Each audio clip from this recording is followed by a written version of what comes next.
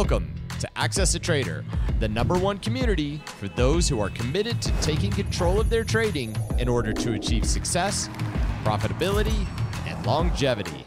Thank you for joining us. Here's Dan Shapiro to help you find your edge, master your process, and own your future.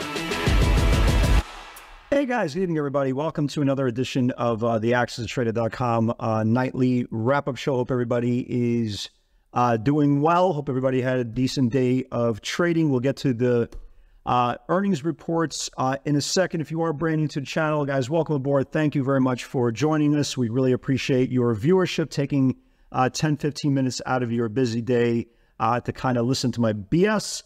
And the most important thing, guys, hopefully everybody's healthy and happy. So yesterday, if you watched the video, I said there was a shot that we could have a pretty lethargic stalemate type of day. And the reason why I said that was, number one, everybody was watching and waiting for Microsoft and Google. The question again going into today's reports were, well, kind of the same thing that we saw with Tesla and Netflix. You know, are these stocks priced in, right? Are they priced in their moves so far for this quarter based on their performance, or are they going to stand on their own 2 feet? We got our answer with one of those two names. We'll get to that in a second. The second part was everybody was waiting for the FOMC meeting for tomorrow.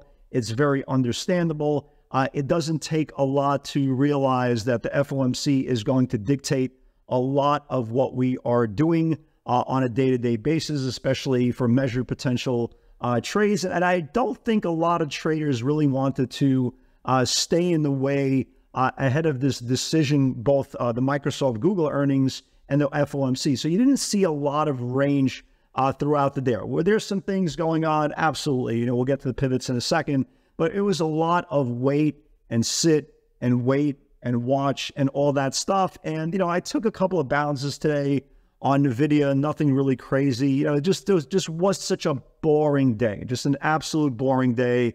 And then Google's earnings came out, and, you know, all of us in the webinar, we were here at 4 o'clock. We called Google pretty nicely. We'll get to that in a second. But the question is now, what happens tomorrow? And it's a very, very important part, because yesterday, if you watched the video, we talked about that for me to get at least bullish, right? At least bullish from a more of a risk-on point of view was if the Qs came back and reclaimed that 380 level, right? Remember that 380 level in the 5-day? Well, they did that for a momentary move. It traded into the 60-minute supply. Again, we'll get to individual pivots in a second, and they closed below. And the question was, well, that's not a good thing. Well, maybe one of these stocks, Microsoft or Google, will help us.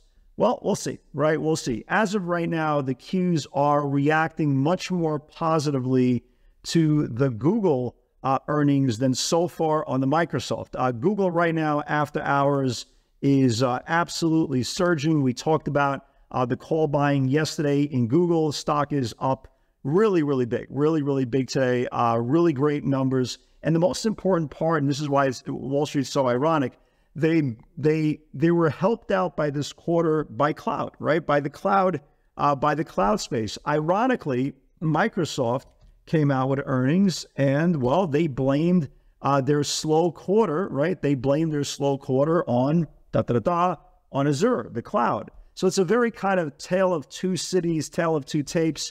But so far, Microsoft is down about $3 after the close. Their conference call starts at 5:30 Eastern time, I believe. Again, just like in Tesla, unfortunately, I didn't get the upside pivot in Tesla. But I'm going to watch, again, I don't know what time you're going to be receiving this broadcast, but I'm going to watch the stock if it starts building above today's channel, 351, 352. If they start negating the initial response to earnings, because realistically, Microsoft did close above the 5-day moving average. And depending what time you're watching this video, the stock could be at 360 or the stock could be at 340. We don't know. Right now, it is, what time is it now? Right now, it is 4:58, right? It's 4:58 Eastern time. So the stock is right now roughly what, 347, 348. So it's not there yet, but I will be watching that 351, 352 level after the conference call. Who knows? If they shake off this bad news Is it possible the stock could run? Very, very possible. Other kind of notable names after the close, you had Texas Instruments come out. Again, not a great quarter, right? Not a great quarter. So far, you had 3 out of 4 names in the technology space not performing. Snapchat, I've said this now for a couple of years. Who the hell is still on Snapchat? Believe it or not, I think my son is. He always asks his friends what the hell a Snap Score is. Maybe one day somebody will explain to me what the hell a Snap Score is. But the point is, so far, we are getting some, out of the 5 tech stocks that reported so far, I'm not really using IBM in that barometer. You had Tesla miss, well, not miss, but sell on earnings. You had Tesla, Netflix, Snap, Texas Instruments, and now you have Microsoft. But again, I am watching to see if the stock can wake up at a later point of the evening to negate some of these early selling, and see if you see this pivot, guys. This is where I'm talking about this 351, 352. If it could get above this 351, 352, maybe it shoots up to 355, 356 next supply, and ultimately 366 is the high from the top of the range. Tomorrow, right? The big one is going to be for tomorrow is going to be Meta. As you see here, kind of some of the option flow going into Meta ahead of their numbers. You can see the weeklies, they're betting the 305s, the 310s, the 320s. Pretty good size here, 400,000, 500,000, 500. So you got 1.5 million roughly in bets here ahead of earnings. You got here September 325 bet for the 600 grand. And you got a couple of orders here over 1.1 million for the 275, 280 puts. Again, we don't know how the market is going to respond to earnings, but as of right now, as you can imagine, Meta is surging with Google, right? It's surging with Google after hours. Obviously, I'm going to probably play Meta tomorrow as well. So here's the key metrics, what we need to see the bulls do, okay? The bulls tomorrow, if they're going to be strong, the Qs are going to need to reclaim today's highs, which is 380.50. If they could get above 380.50, then yes, I do believe we're going to start really getting aggressive back to the upside. Having said that, right, there's a downside to that as well. So it's very, very important they start building above today's highs. So far, Google, Meta, and a couple of other names are moving up here. So it'll be very, very interesting if they could drag Microsoft with it. But hey, we don't know after the close. If they do have a good conference call, maybe we're waking up tomorrow and Microsoft is a lot higher than we were talking about this morning. Tomorrow, outside of Meta, you have, let's see here, let me see the earnings for tomorrow. Outside of Meta, tomorrow you have Coke, AT&T, a lot of Dow components. You have eBay, Boeing in the morning.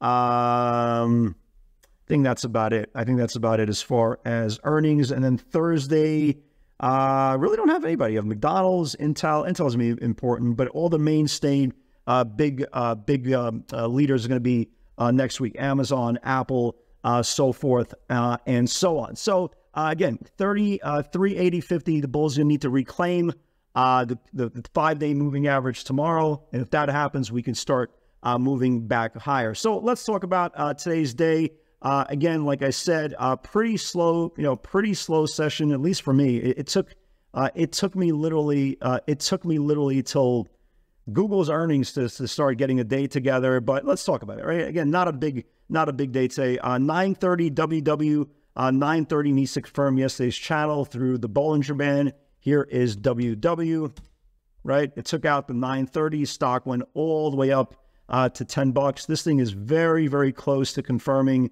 the May 8th highs. If this thing starts confirming the May 8th highs, this WW is going to wake up. A nice move, a really, really nice move there. Amazon, I was watching this thing for a short 128.35. It didn't quite get there. Netflix never confirmed the pre-market highs. I like this Disney, guys. If Disney doesn't rally in the next couple of days, when I say I like Disney, it's not to the upside.